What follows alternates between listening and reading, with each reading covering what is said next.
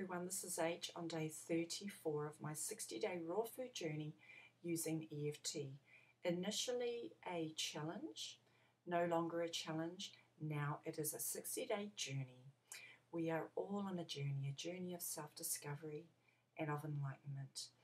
And when we get to know ourselves more, it makes that journey more worthwhile.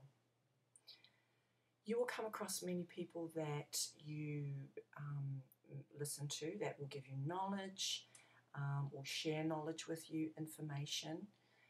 If what I am sharing with you and what I have shared with you over the last 34 days feels good, is congruent with you, you're thinking, maybe this is something I should look into. There is something there that is telling you that you should look into it further, research further. It could be your higher self. It could be divine source, infinite source. And for those of you who believe in God, God may be sharing these things with you to help push you along on this path that you are on. Your higher self may be sharing this with you.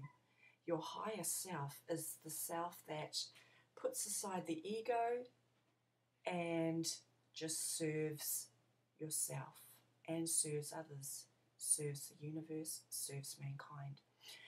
Your higher self may be putting you on a path, and it is important that we listen to our higher selves, our spirits, whatever you think it is. We listen to these little promptings, these little lights or light bulbs, okay? If what I have shared with you thus far feels good and is edifying, it is your responsibility to maybe research further, okay? Look into raw food, look into EFT. I'm not trying to bring you over into what I do. I love what I do. I am passionate about what I do. A lot of people have found their passions, and it's such a wonderful, wonderful feeling when you do find your passion. What I am trying to do is just share with you what I do, how I feel, what I enjoy, and what I believe my higher self is trying to lead me and guide me to do. I think if you feel good about what you have listened to so far, look into it.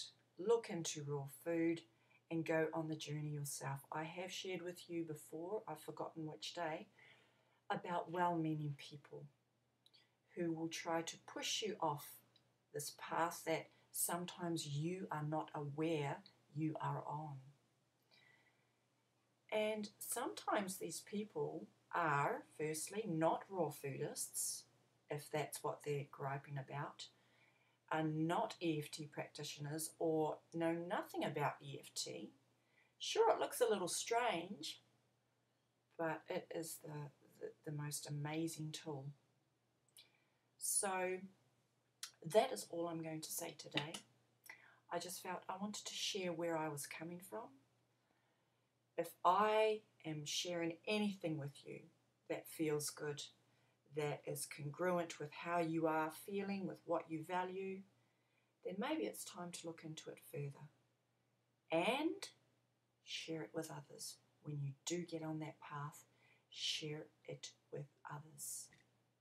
Your life will be enhanced so much more when you enhance the lives of others, inspire others, and give others the tools in which they can become their best selves and to become aware and tap into their higher selves. So I will see you tomorrow on EFT Day, day 35. Goodbye.